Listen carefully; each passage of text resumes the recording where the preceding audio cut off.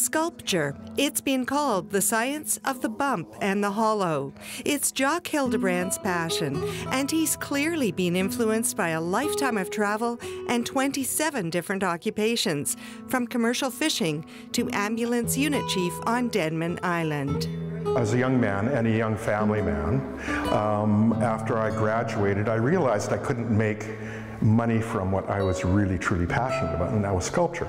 So I took up painting and made my living as a watercolorist and acrylic painter for quite a number of years. At one point I had a sudden revelation that said, you know what, you don't want to do this stuff. You know what you want to do, and you'd better get to it.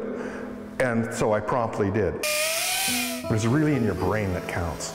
With a minor degree in non-Western art history and time spent living in Africa and Asia, Jock appreciates a wide variety of art forms. Yeah, I love this space. When I moved here, I found a tremendous number of really good artists, but I was really surprised to find that there was no public art gallery here, and that's something I would really like to see happening here, and I'm really interested in talking to people who would like to make that happen.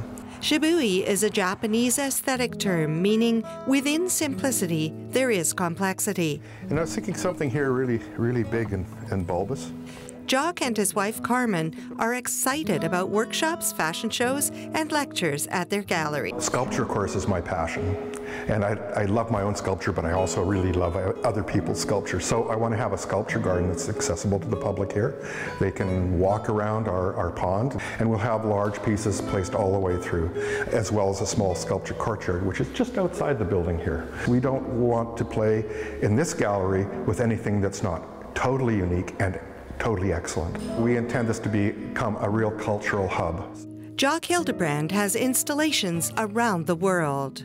The largest piece that I've done to date is a piece in Vietnam. It's 32 metric tons of carved stone, marble, and granite. I enjoy doing large pieces like that. And I've worked in all kinds of mediums in sculpture. I've welded stainless steel, cast iron. I have my own bronze foundry, so I do all my own bronze casting. Stone, of course, found materials. So I have a very eclectic approach to materials I use in my projects. Jock also promotes the spiritual, economic, and aesthetic value of public art. I spent a year in Florence, and around every corner there was a piece of public art. And it was a marvelous surprise. This artist loves collaborating with architects and other professionals. This piece will be installed at a commercial residential development, La Masia, in Surrey.